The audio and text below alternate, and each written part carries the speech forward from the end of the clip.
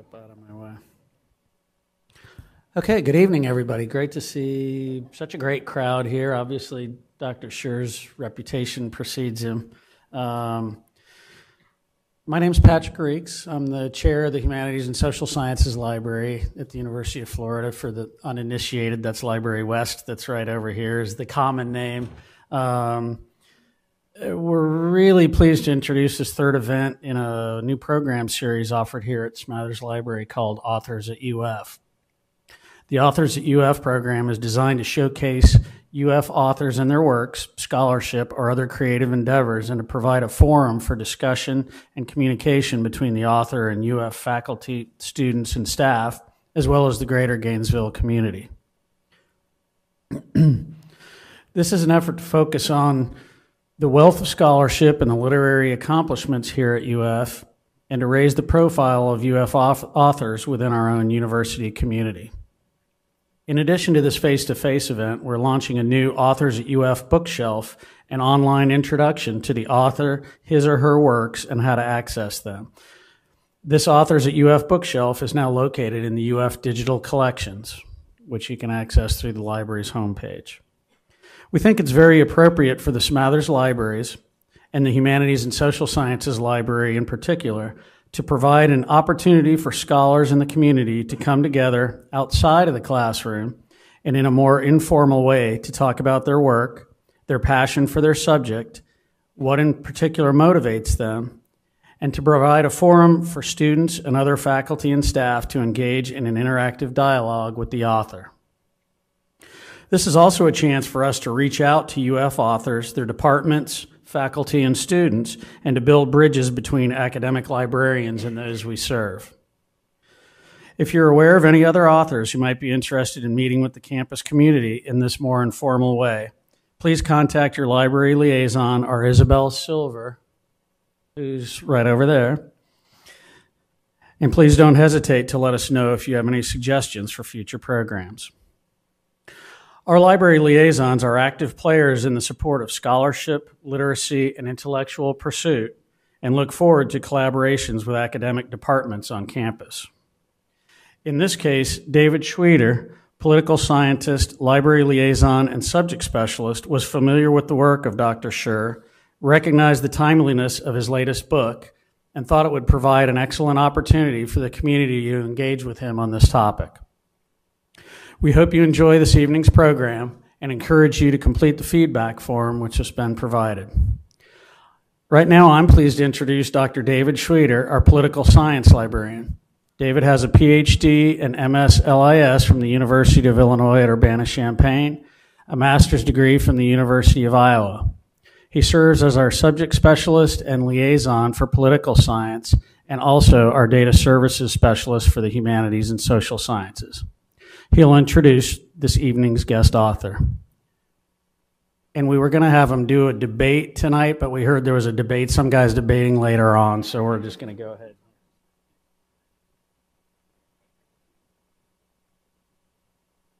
Thanks, Patrick.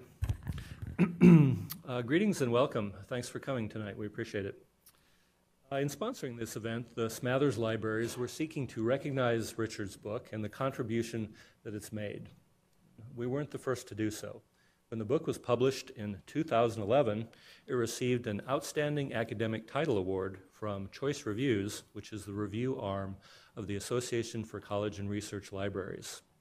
So we being librarians, we're kind of into books, especially good books, and we decided we'd like to award Richard a small memento of the occasion. So Richard, on behalf of Smathers Libraries, I hope you'll accept this with our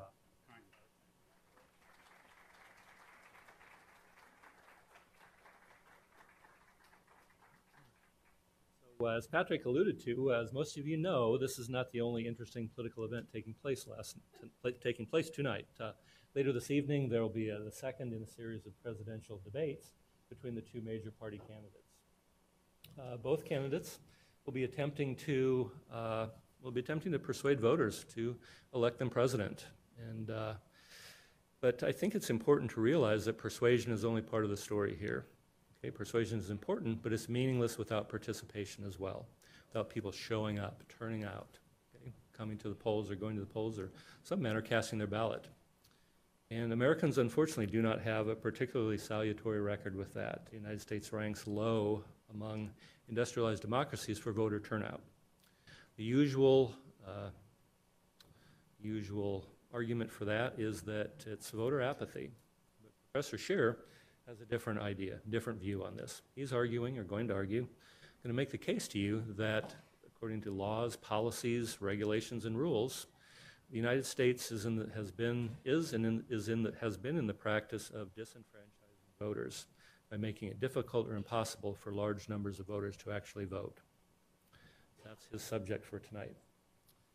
But first, a bit of biography. Richard Scher is an accomplished academic. In addition to several monographs and numerous articles, he's written 5 books. Politics of Disenfranchisement, our book for this evening.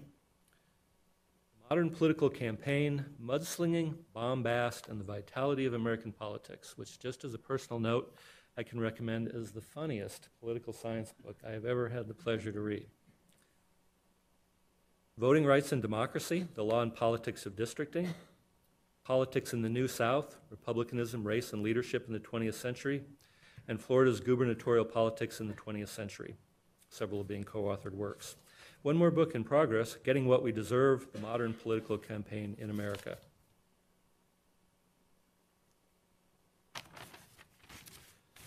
Richard has received multiple honors. He's a multiple-time nominee for the College of Liberal Arts and Sciences Teacher of the Year Award, a finalist for that award, and in 1992-1993, winner of the class Teacher of the Year Award.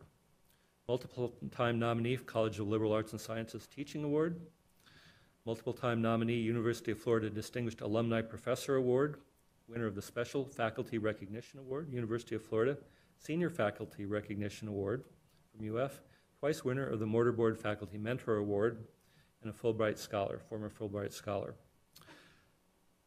Quite a lot, numerous amount of professional media consulting. Richard has consulted with national electronic print media such as CBS, NBC, CNN, PBS, NPR, C-SPAN. Richard, I know you wanted a short introduction, but you're making things kind of hard for me here. The New York Times, Washington Post, Wall Street Journal, Time, Newsweek, AP, and Congressional Quarterly.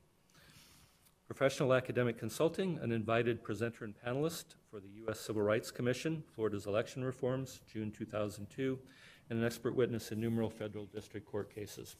So folks, please welcome, one more program note before I finish here.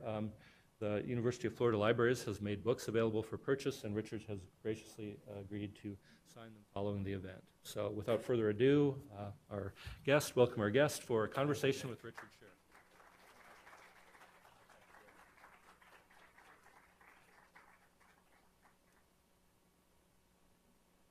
Well, thank you very much, Dave, and thank you, really, members of the library staff.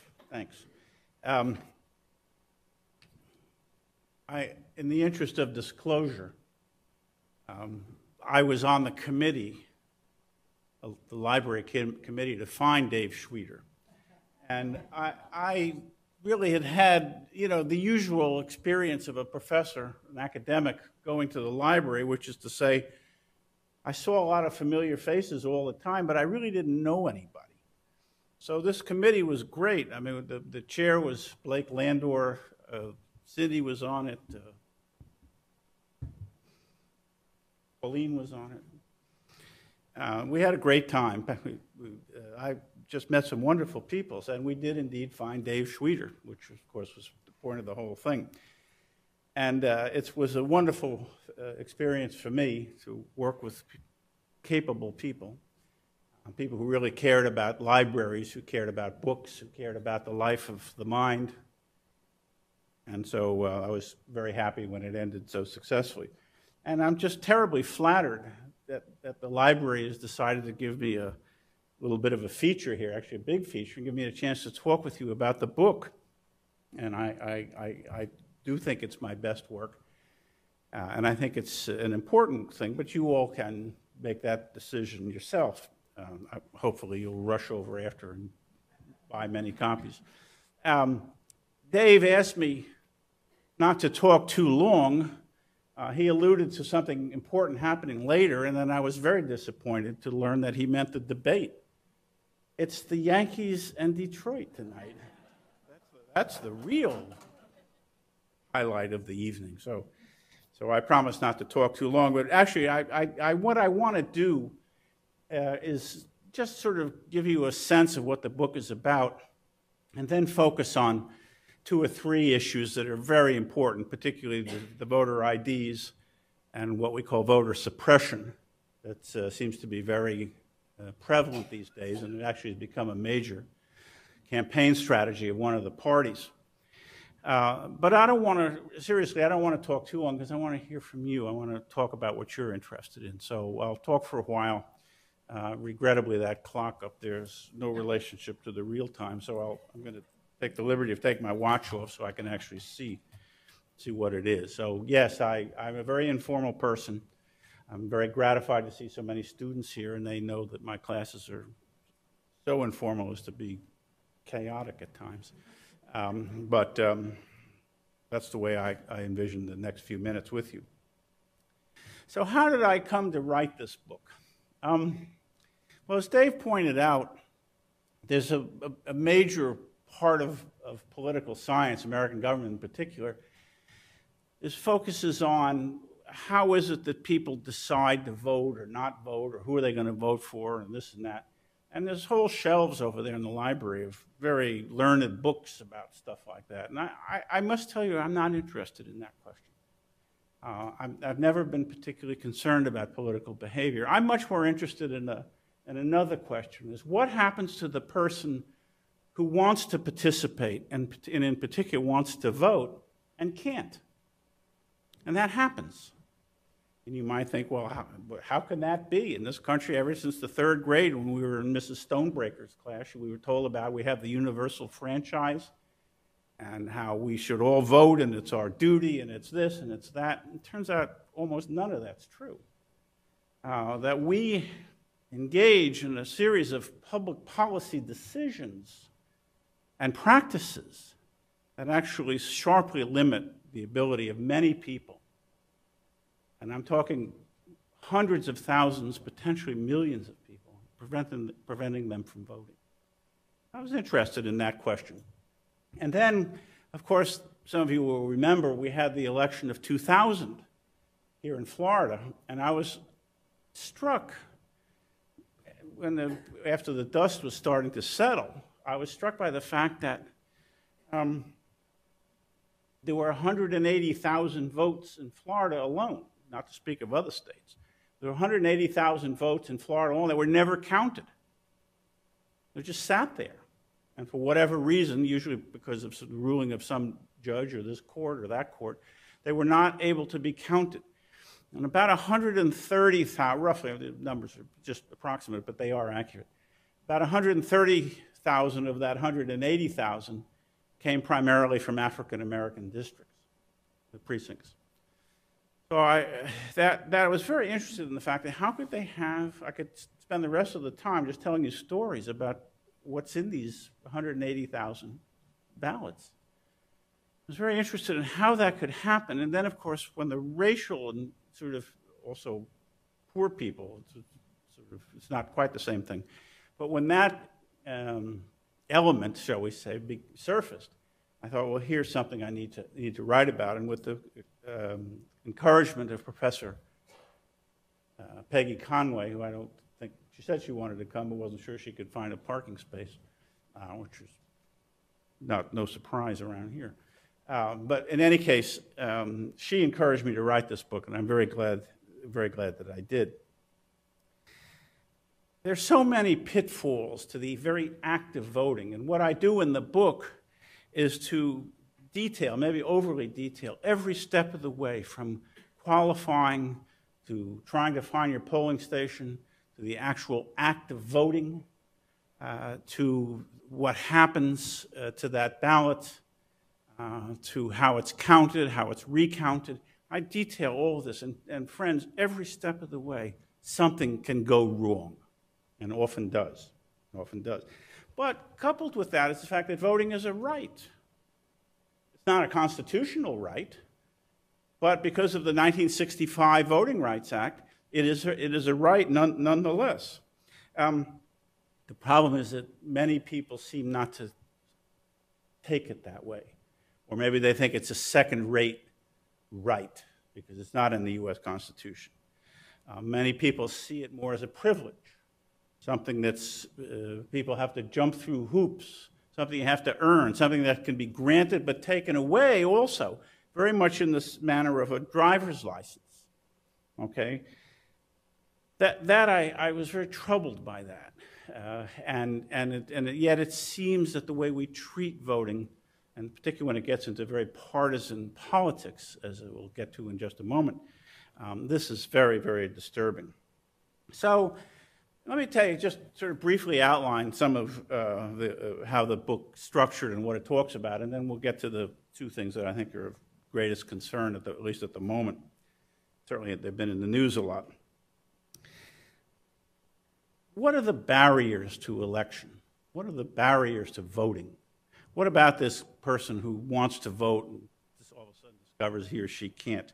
Well, the book talks about 7 or 8 of these just structural features of the voting landscape, but let me just mention a couple of them very, very briefly. As one I already mentioned, is the fact that since voting is not always seen as the right that it is, it's not always granted, and particularly when issues of race and social class come to play, ethnicity also, it's often granted or not. And that's actually sort of another point to mention. I'm afraid racism and xenophobia are still very much with us, and it affects who gets to vote and who doesn't get to vote.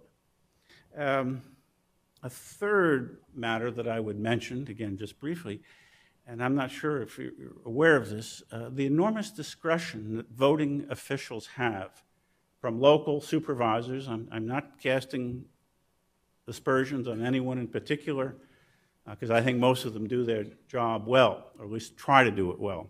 But there's some that don't. For example, my wife and I were this was 2 years ago, we were in a county to the northwest of here, and I won't mention it to spare the guilty. We were told, and then I subsequently documented, a young man who showed up at the primary to vote. This primary, remember, was either August or early September. And he was wearing an Obama t-shirt. He was not allowed to vote. Now, the idea, apparently, of the local officials was that, well, this has constituted a campaign advertisement and violated the 50-foot rule, not recognizing that, of course, under Florida law, clothing is specifically exempt from the 50-foot rule, so you can wear a t-shirt that says Karl Marx on it if you want to, or whatever, whoever. And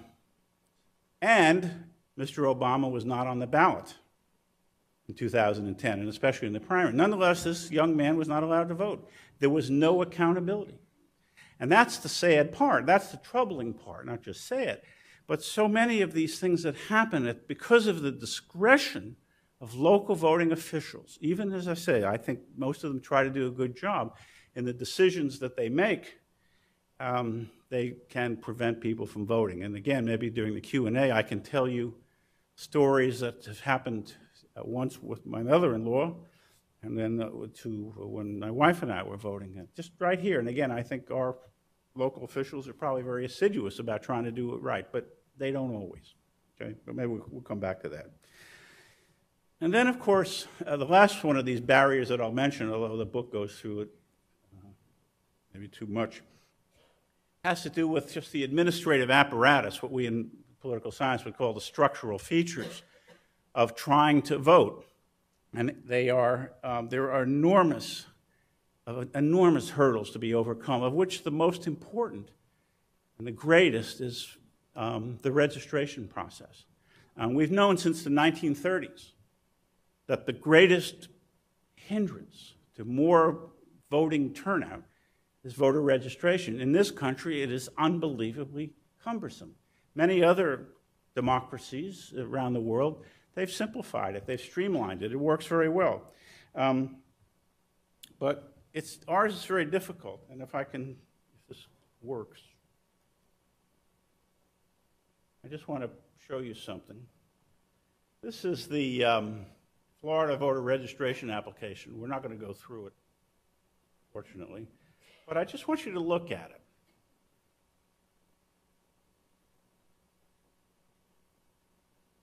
My friends, this is a literacy test. This is a literacy test.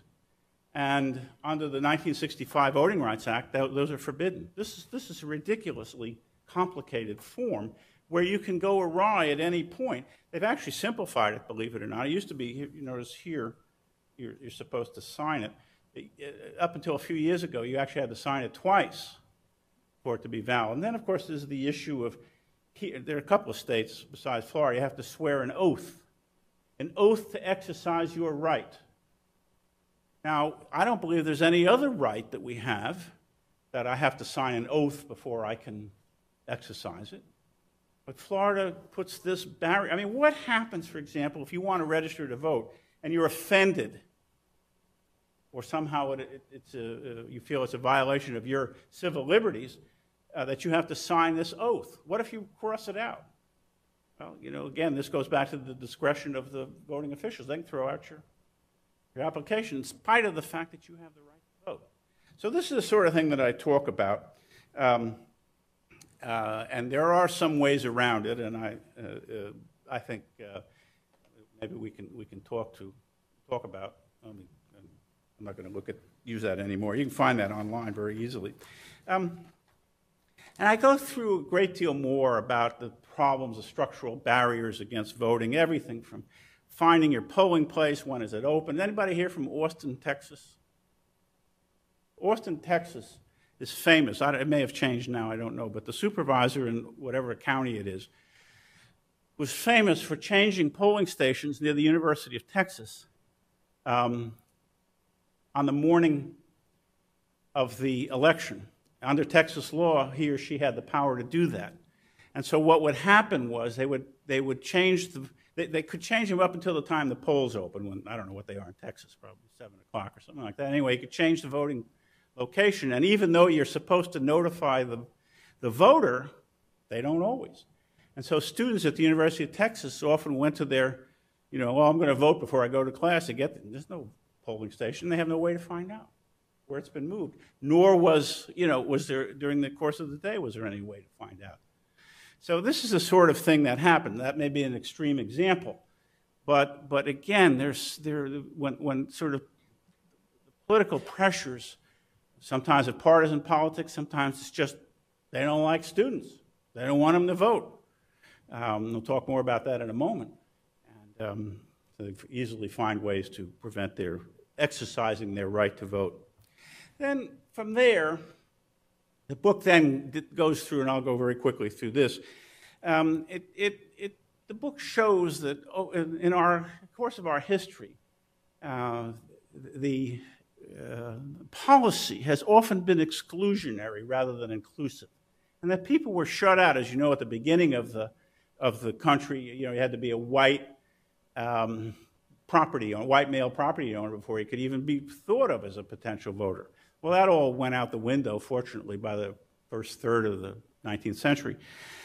But of course, you know that, of course, a long history of exclusion of African Americans, slaves in particular, not just in the South. Even after the Civil War, blacks were excluded elsewhere than in the South. Ethnic groups, almost every ethnic group that's come, immigrant group has had terrible problems. The Irish, the worst were the Chinese. Probably after African Americans, the Chinese have been treated the worst, not just in voting, but in every other way. Women, of course, couldn't vote. So, historically, we have this pattern of only certain people can, jump through the hoops, or do we let jump through the hoops? In the modern era, of course, we have quite a few groups whom were either disenfranchised or for whom we make it very difficult to vote. Felons, for example. There are 2 states, Maine and Vermont, where felons can vote. I don't think either one of them have been, adversely affected from that. Many countries, many democracies, allow felons to vote, but we don't, and most of us. And then it's so difficult for felons in many states, Florida included, to have your voting rights restored after you've served your time. Non-citizens can't vote. But which is funny, were you aware that for most of our history, most of American history, non-citizens could vote? But it really wasn't until the 20s and 30s that they were disenfranchised. Language minorities, the physically and mentally disabled, often very difficult for those folks to vote. Homeless really can't vote. Why? Because you can't show a permanent address, which means that this is a means test. Okay? And if it's a means test, that's forbidden specifically in the 1965 Voting Rights Act. Doesn't matter. Homeless people have a great deal of difficulty voting. And of course, those under 18, and some people would say, well, they shouldn't vote. But if you're 16, you can drive a car, so what's more injurious to the public, or potentially injurious to the public interest? Some kid driving a 2,000-pound car down a street at 60 miles an hour, or going out to vote. California has addressed this issue, by the way, only in California. You might enjoy this. Some guy, I don't know who he is, and I don't know where this proposal is, because California completely collapsed. But they had a proposal where people at age 15 would start to vote. They had a quarter of a vote. And then when they were 16, they got a half a vote. And when they were 17, they got 3/4 of a vote. Only in California, okay? But I don't know where that is. And then there are other types of disenfranchisement that I can talk about. What I call functional disenfranchisement. And I won't spend too much time on it, except that this happens when you have the right to vote, but it doesn't mean anything. It doesn't count. And there are a number of examples. For instance, in reapportionment, when you redraw the legislative districts, it's possible to gerrymander them in such a way that, a Democrat, let's say, or a Republican, it works both ways, can't possibly win. There just aren't enough of them. So why vote? You are functionally disenfranchised. You can never elect your candidate of choice. That's the language that the lawyers like to use. Or if you're an African American, or if you're a red-haired, left-handed person, you can be gerrymandered into oblivion, and that happens. There are non-competitive elections, which effectively disenfranchise you. I mean, in the U.S. House of Representatives, as you may know, the success rate for incumbents is well over 95%. So what kind of an election is that? There's no sense in even having it. Because, especially if you want to vote against the guy or woman, you have no chance of success. So I talk about this, what I call functional disenfranchisement. And the book details every step of the way how things can go wrong, and often do. And often is a matter either of public policy or public practice.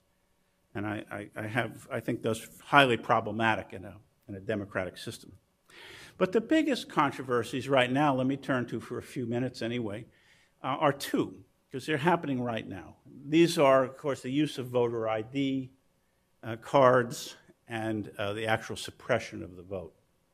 Now, the ID cards usually involve, there are almost 40, I think over 40 states that require some sort of special ID card. Now, it can be a number of things, but it almost always requires that it be government issued, that it have a picture, photo, and that it have an expiration date on it. And what happens is that this creates an enormous burden for some people because they're expensive. Poor people, minorities, about approximately 1/3 of African American males between the ages of 18 and 25 don't have driver's licenses, okay? They don't have a car or access to a car. So they don't have a driver's license. They're not likely to have a passport. They're not likely to have something else. I've mentioned students before in Virginia, as well as in a couple of other places. I think New Hampshire is the other one.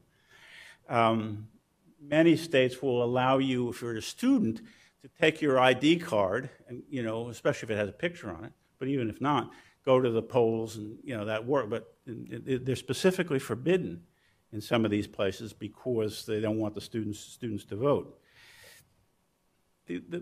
I think there are three problems with the voter ID that we need to think about. One is the cost. It's substantial. For $25 or whatever it is in some places, it's more than that. That's a burden for many people. It's not worth it. Voting is not that important for them. That's one thing. The other thing, or the second thing, is that until very recently, to prove who you were when you show up to vote, you could bring a variety of documents. I don't know, a bank statement, for example, a phone bill. You know, it says Joe Schmo lives at such and such an address.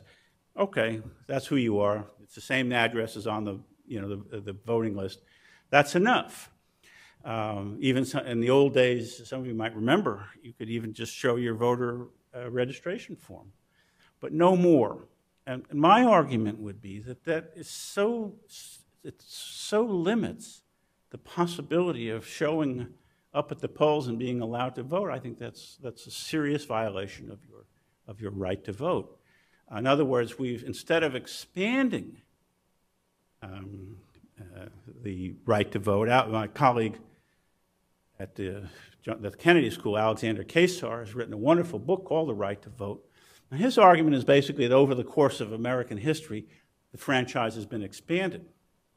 And okay, and it's a plausible argument. It's a very nice book. I highly recommend it. It's a very good book. And he's a very, very smart guy. But I think as always the case, the devil is in the details. And when you limit the documents that you can bring to show, yeah, I'm Joe Schmo and I live at this address, that's a real problem. That is not increasing the franchise. But the third thing I think is the most important. My third objection to the ID, which is that the shoe is on the wrong foot. So when you show up to vote, you have to prove that I'm Richard Scher. Why? Why should I have to prove that? In many legal proceedings in this country, the shoe is on the other foot. In other words, the other side has to prove that you're not who you claim to be. And I think in this case, it should be the state that has to prove, the burden of proof should be on the state to say, you're not who you claim to be. But no, we force the individual to come up with these basically artificial documents to prove who they are. And I think that creates a terrible burden, an unfair burden for too many people. So that, we can talk more about that if you like in the Q&A. But let me say a little bit about voter suppression. Voter suppression ostensibly has been designed, and it's the same with voter ID actually, but voter suppression, in other words, keeping people away, has been primarily aimed at preventing what's called voter fraud. Voter fraud, in which you say you're Joe Schmo, but you're really Larry Moe, and so you're engaging in a fraudulent activity. Project Vote, which is some of you may be familiar with, which is a very important think tank that studies issues of voting in this country, and a professor at Barnard College, young woman, done some wonderful work on voter suppression, voter fraud. And her conclusion, and that of almost everybody else, is that there isn't any, or it's so little as to amount to nothing. I mean, the ratio is something like 1 case of fraud for every 5 million voters, or maybe it's 15 million, I don't even remember it. It's infinitesimal. You have a greater chance of walking out this library in half an hour or so and being struck by lightning than of being a victim of voter fraud. It just simply doesn't exist. And I would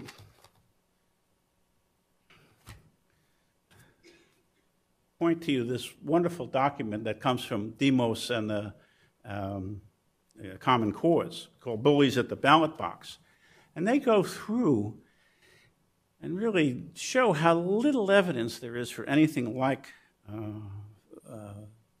voter fraud. And but really, I mean, we have to be frank here. The whole emphasis of trying to suppress the vote has taken on a highly partisan character. It's designed to keep especially likely voters for Democratic candidates away from the polls. It's being conducted almost entirely by elements, shall we say, of the Republican Party. Now, I should hasten to add that from 1865 to 1965, it was the Democrats who were doing this, trying to keep people they didn't like away from the polls, especially blacks, especially in the South, but not only, and lots of other groups as well. That's, with the Voting Rights Act, it sort of flipped, and that's when the Republican Party got into the act, and they're still involved in it, heavily so, trying in some places to keep people from voting. How does it work? Well, there's a variety of ways, and maybe we can talk about this, but for example, one that's very, very common and has been going on now for quite a while. Suppose, for example, I show up at the polls, okay, and I have my passport or my driver's license, whatever it is, and some guy, some person there challenges me, which you can do. You can challenge someone's credentials.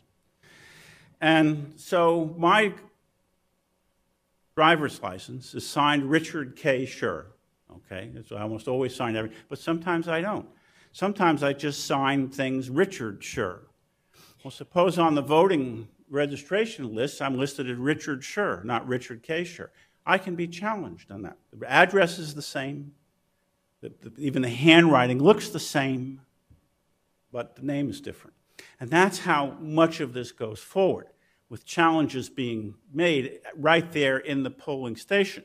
Now, that does two things. It keeps me from voting, but there's a line behind me, and people get disgusted. They say, well, the heck with this, I'm leaving. Now, some people will say, well, you should be given a provisional ballot, what's called a provisional ballot. But that's, nothing. I mean, that's just a ticket to the trash can, quite frankly. These are often not counted. So the suppression works largely by comparing signatures on lists or maybe addresses. In some areas, especially in rural areas and in very poor areas, addresses are not always as, we here in Gainesville or Alachua County, I mean, nobody thinks much of it. But there are still places that, they don't really have an address. They have maybe a P.O. box or maybe just, the house out on XYZ Road. Very hard to prove where that is or that you actually live there. Again, I think the burden should be on the state to prove that you don't live there, but it's so easy in the case of a challenge to say, I don't think this person lives where he or she claims to.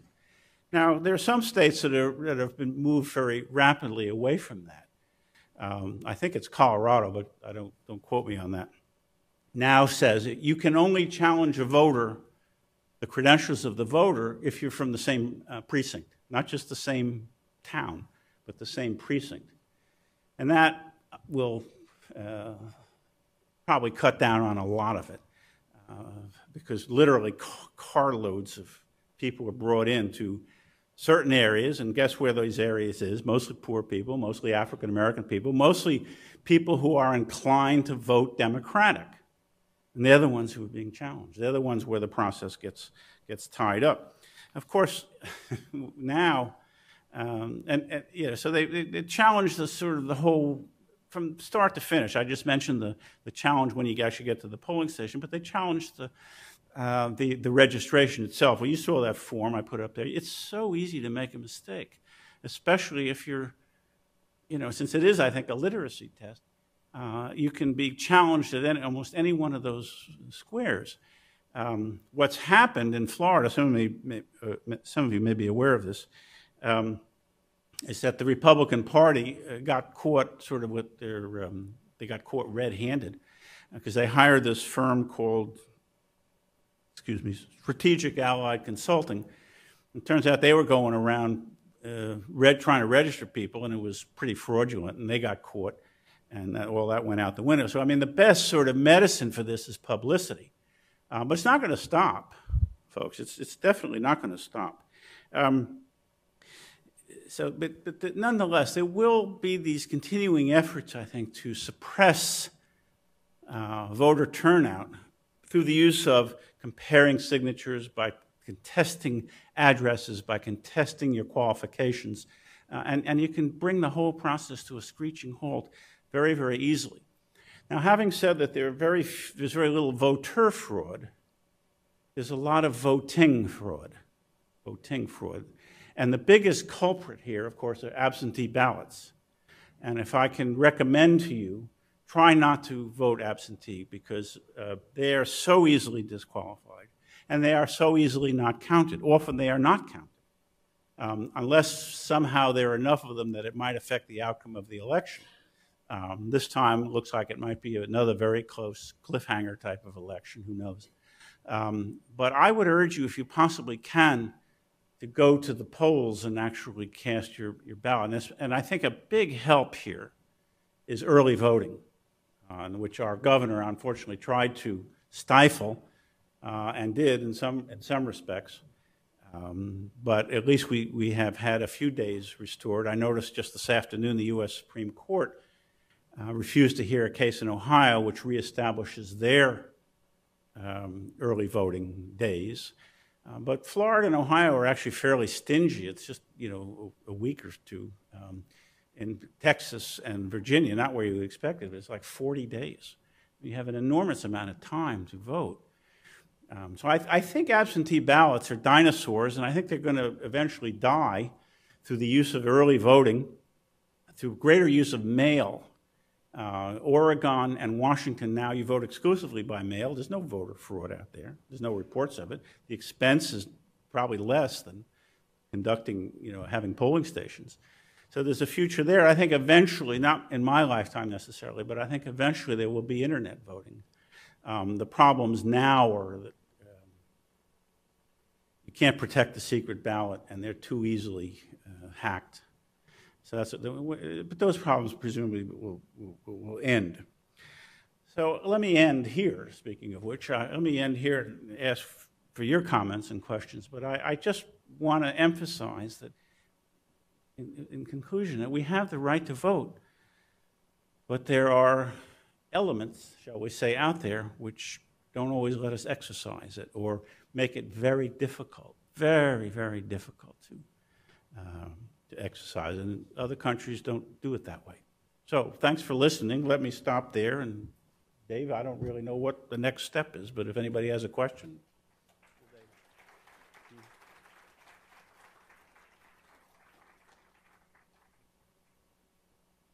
Bob?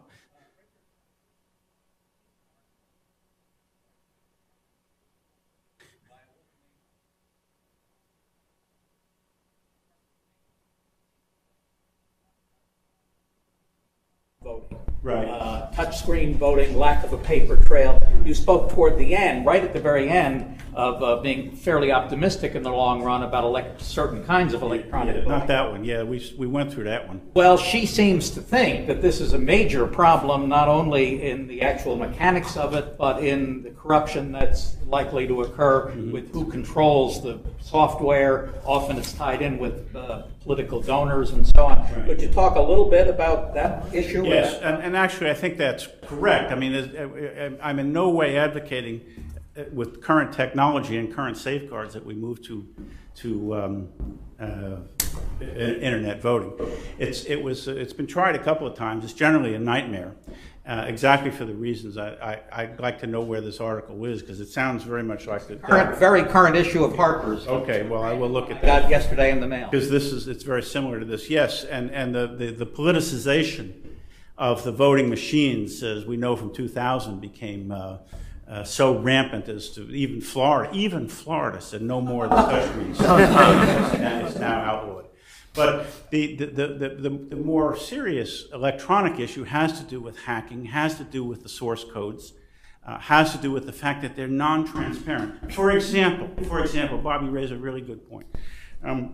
I mean, I probably should have mentioned this earlier, but let's suppose, put yourself in the polling station, and especially in Florida, we use these optical scanner things, and if you've been in high school, you've taken standardized tests, so you know how to use those things.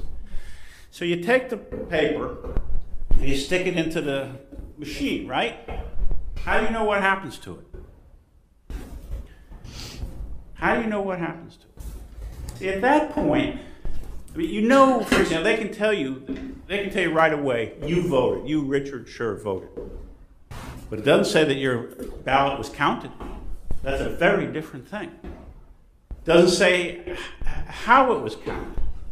Because you can jimmy these things very easily so that, let's say, every second vote for Mr. Obama is erased, or every fifth vote, or for Joe Blow. It's very, a 10-year-old can do this stuff. I mean, I can't, because I'm not that savvy, but kids can. And so what I'm saying, and I think you're getting to it, Bob, is that too much of voting in this country really is an act of faith. You assume, when you put that piece of paper in the mouth of the machine, that it's going to be counted, and it's going to be counted correctly, accurately, and tallied and recorded as you intended. There's no guarantee. Does that sort of speak to? I think we have a ways to go on that, okay, until it's completely transparent and accountable. Yes, John? Every election, we have a canvassing board. In this county, this election, it's made of 3 people. The chair is one of the local judges. Right. On the 25th of October, they start reviewing absentee ballots, and the staff will give them ballots that have questionable signatures. If they take a ballot, they know the name of the voter, they compare it to his signature or her signature, and they accept it or reject it. It's a list of names. At that point, the person whose ballot was rejected, they haven't opened the envelope, cannot vote. Right. They will send a letter after Election Day saying your ballot did not count. When they receive the letter, that's considered casting a ballot, even though the ballot is never opened. They could easily contact the voter and say, your ballot didn't match. You do something else. That doesn't make sense. No, it doesn't make sense. No, and this happens. It's one of the reasons why I think, as I said, absentee ballots are dinosaurs. Aida and I were talking the other night with a friend of ours who was about to leave the area and wasn't totally sure he was going to be here for the election, so he might want to vote absentee. So I suggested that he go down to the supervisor's office. Any of you can do this at any time and see what your signature is on file. Change it if necessary. I was told the other day by a colleague, friend, about a mother who had a stroke about a year ago, no longer can use her right hand. How are those signatures going to match? But to go back to the point that I said before, canvassing board or not, so much, local voting officials have so much discretion, and it's all non-accountable. As far as I know, friends, only one voting official has ever been indicted, much less convicted, for fraud. And it really wasn't fraud about anything that had to do with the election. This was in Indiana. And it wasn't anything that had to do with the election. You know, it was about the guy apparently lied on his application about where he lived. That was the point of contention. That's what the indictment came down. It had nothing to do with the fact that they're throwing, especially in Indiana, they're throwing voters out left and right. That's where the famous voter ID case came from, Marion County versus FEC. And it's, there's just so much discretion that these folks have, and they're never called to account. Yes, Dave? Based on precedent and federalism, are the issues that you mentioned issues of constitutionality or of just moral ethics, right and wrong? Well, it can get into the constitutional realm. I mean, if you start to argue that based on 14th Amendment grounds, let's say, keep in mind that there is no constitutional amendment to provide you with the right to vote. Now, if we had one, a lot of this would immediately end up in the federal courts rather than in the state courts. And some people would say that's better. I don't necessarily think so. But you would be on sounder constitutional footing. Just to give another example, Florida, some of you might remember this, a year or so ago, Florida adopted a bunch of constitutional amendments about redrawing House and Florida Senate, Florida House districts. People asked me at the time, was it going to make any difference? And I said, no. And of course it didn't. Except when you go to court, I've been there in these voting rights cases, and you go to court, and if there's no constitutional language, and the judge, it's always a three-judge panel, the judge says to you, well, Professor Scher, what are the criteria in Florida for drawing these district lines?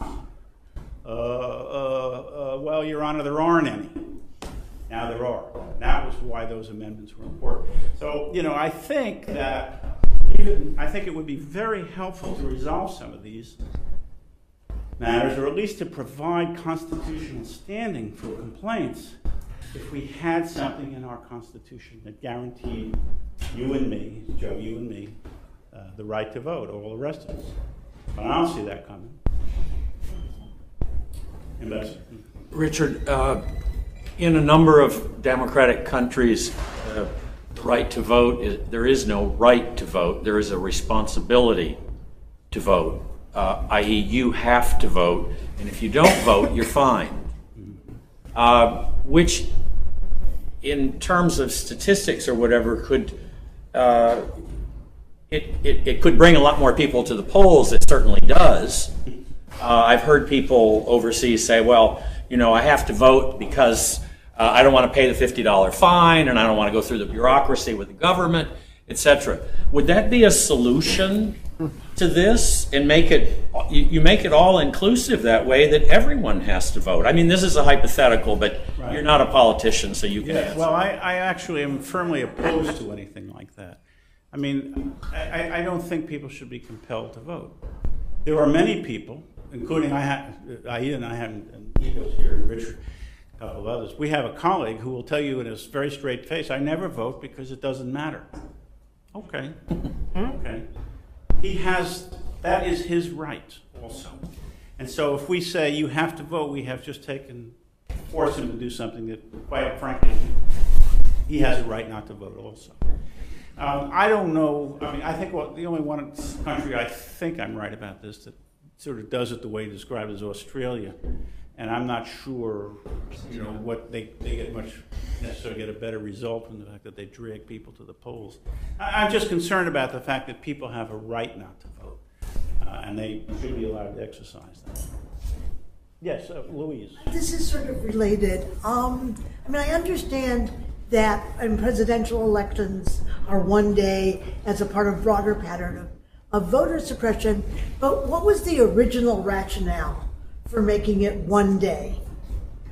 Do you know? You mean just one day to vote? We have 1 day to vote. Well, but historically, there's often been periods when people could vote. Back in the days when you had to ride a horse, a day or two to get to something that looked like or sometimes you had to vote in the county seat. This idea of decentralizing the elections. So why was it? Let me. Can I give you a really cynical answer? Please. Because elections are too important to be left to the voters. Okay. And the people who control the election machinery want to make sure they control the election outcome.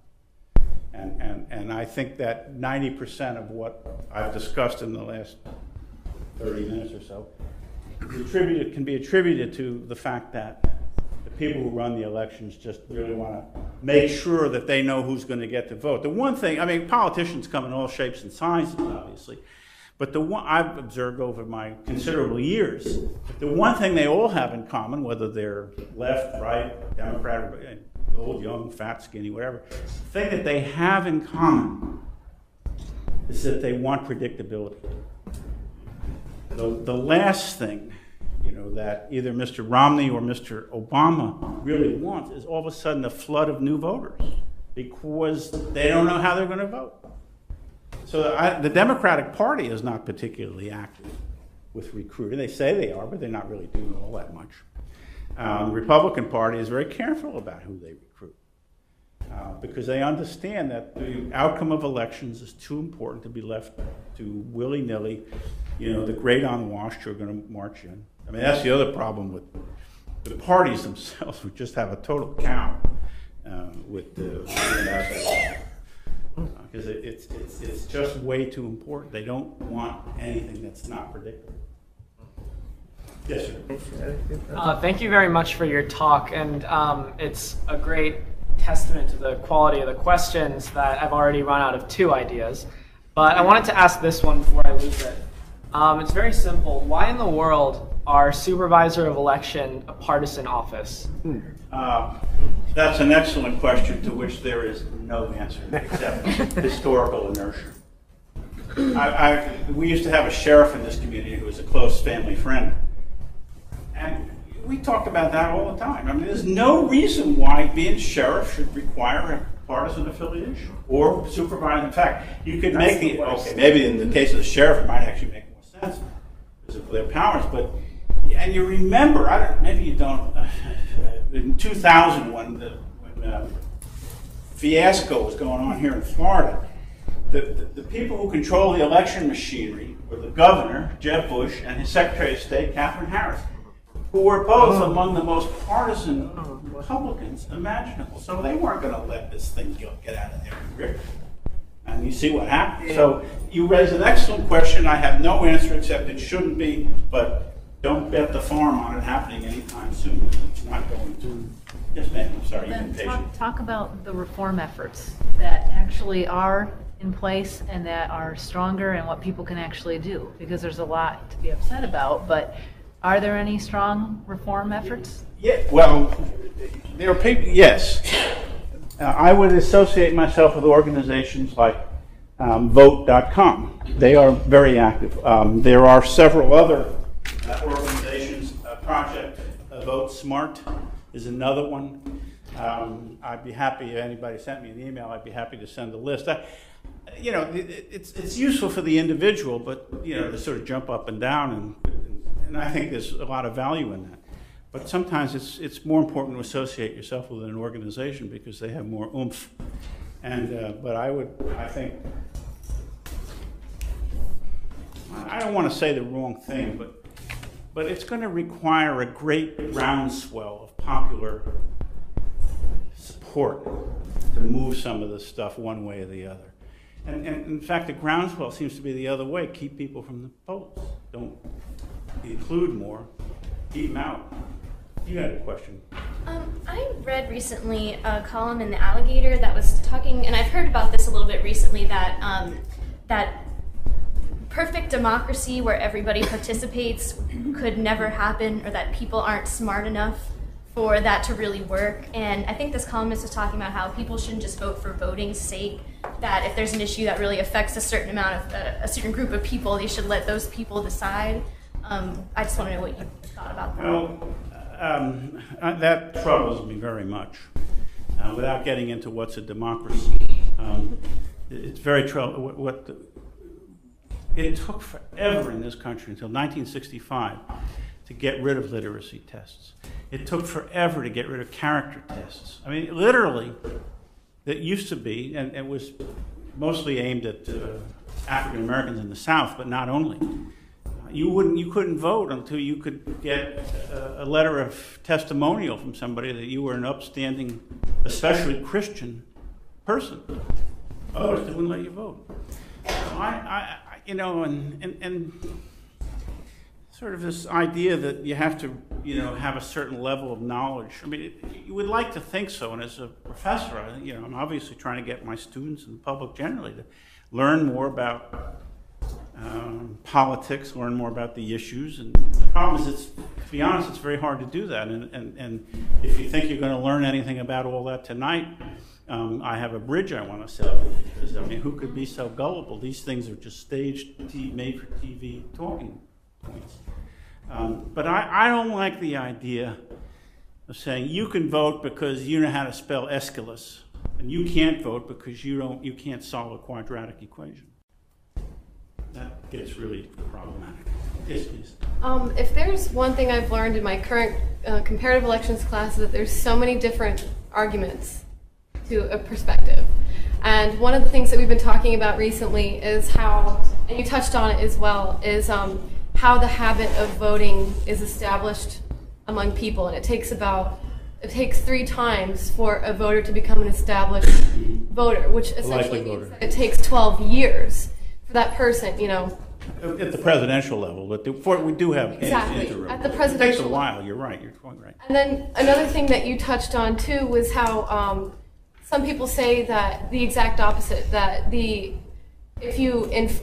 enfranchised people over the course of however many years, and because of that, you've created such a large sample size, a large N, that the rate at which the voters have caught up, they haven't caught up to the fact that we've brought in these, 13th, 14th, and 15th Amendments that allow minorities and Africans to vote, as well as women too. And I was just curious to know what your response is to that, because it seems like a compelling argument. But when you stand up here in front of me, like, that's compelling too. So I just don't know who to believe. Well, you don't have to believe any of us, of course. I mean, that's in my classes, never required to believe the teacher at all. I'm not really sure how to respond. I'm not sure I have a complete grasp of exactly what you're asking me. I mean, just to give you one instance, the 13th, part of the 14th, and the 15th Amendment were actually undermined by our own U.S. Supreme Court, and so that's one way to, sort of, if you want to go the constitutional way, they can just define it out of existence. Which is, if we go back to what Joe was raising. If we have a constitutional amendment, they just sort of negate its. But maybe I'm not speaking to your concern. I think the way it seems to me is, like, if you look at it, it's like a plane flying in the sky. The plane is flying at a certain rate, but the sound is traveling slower. And if you think of the plane as the legislation or the amendment that's been enacted, and the sound following it is the habit or the people voting. Yeah. That's their argument, is that it hasn't caught up yet. And I think that racism and xenophobia play a huge role in that. And you did touch on that too. And I was wondering if you went more in depth in that in your book. Yeah, yes. Okay. Absolutely, yeah, absolutely. In fact, a huge percentage of it. I think Matthew had his hand up, and then so kind of like to the contra of that, like with such a long history of disenfranchisement in this country, and what, half the country really not actively voting in presidential elections, give or take. Yeah. Right. What role, or do you feel a major role from like such a long history of disenfranchisement plays in people's unwillingness or feeling like they shouldn't participate in national elections? Well, I don't know the answer to that question, and I don't know that there is an answer. I'm more concerned about what things that happened in Jacksonville and Tampa in 2000, in African American neighborhoods, near the polling stations, when sheriff's cars were parked near the entranceway, deliberately, because they knew that it would keep African Americans away from the polls. So I guess I'm much more results-oriented and looking at the practices. I don't know about this catching up. I don't know if you ever catch up. I mean, I don't agree with it. I was just curious. The other thing is part of it. I made a comment about this. A couple of you in my campaigns class. I made a comment about this, and it seemed to resonate with the students. Is that a lot of the complaints about voting, about running elections, about crummy candidates, Tweedledum, Tweedledee. I mean, we have a choice of this guy, that guy. That's not really a criticism so much of the candidates as of our government generally. And I think if we had government that spoke more to real problems and address issues that affected, yes, the 47% of us, maybe there would be more enthusiasm for going out and voting. But since we have government which doesn't speak to the needs of too many Americans, then it's sort of hard to persuade them to vote. I'm sorry, Michelle, you want to get the last question? A couple more. Okay. Yeah. Do you think it's an intentional disenfranchisement, like with our two-party system, that if you're fiscally conservative and socially conservative, you really can't vote? Well, you could vote. I mean, whether you have a choice or not, whether you have a candidate you want is a very different issue. I mean, you almost never get get the perfect candidate. I mean, that's. But do you think that it's like kind of exclusive that there's only two parties, or do you think that that's? Well, let me say this. Let me say this, and Aida and I were talking about this the other night. I mean, I don't know how this election is going to turn out, but let's assume for a moment that not only does Mr. Romney win, but the Republicans also win the Senate. I think that's the death of the Democratic Party as we know it, because there'll be no reason for it to continue. It's probably been dead for 50 years, but it's just nobody. Yeah, Dr. Nardi here about that, but probably nobody signed the death certificate up for it. But you almost never get the candidate that you want. You sort of have to say, well, this guy is closer to me than that guy. We're not going to have a multi-party system. That's just not going to work in this country. But whether or not we have parties that are actually responsible, I think is what you're really asking. Political scientists have been trying to figure that one out since the 1950s, and they haven't gotten very far with it, largely because the parties continue to be irresponsible. And I say, not in this book, but in my next book, I actually make the argument that the parties in the last 10 years have proven themselves to be incapable of governing, and that's both parties. It's a nonpartisan.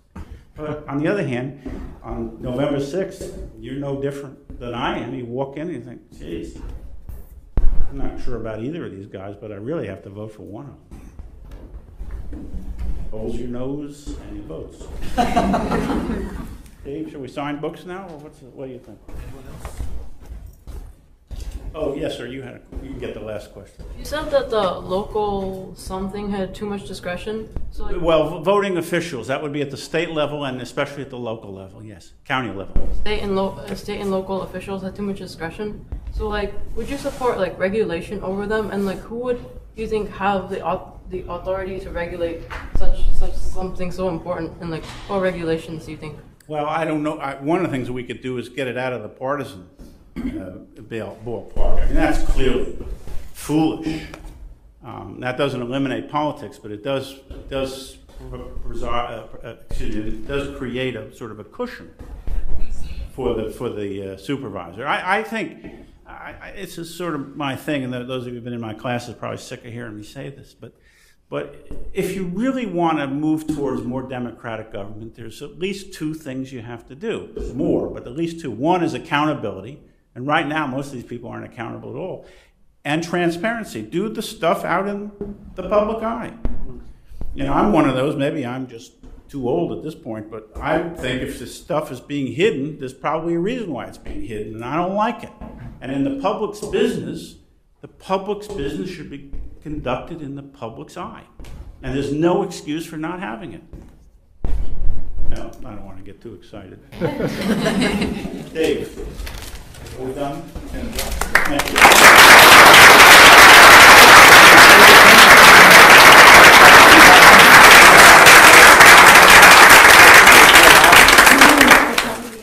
Just a couple of things. First of all, most of you, if not all, have received feedback forms. We would be very interested in your reactions to the program. If you did not get one, or if you need a pencil over there on the table by the door, you can take it. Get either of those there, and if you have a completed form, you can leave it there on the table as well.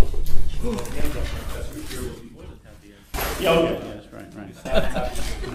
I'll be even more happy if you buy 2 or 3 copies.